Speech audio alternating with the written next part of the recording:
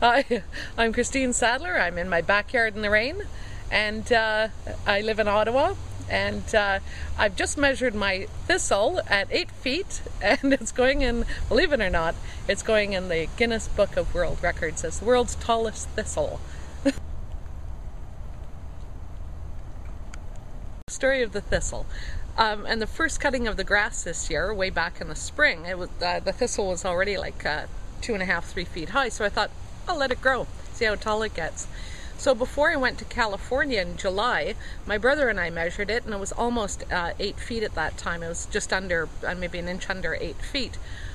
So I emailed the Guinness World Book of Records and to see if they would accept it as a new category, and they did. So I don't know why, but anyway, I got my thistle. It's going in, man.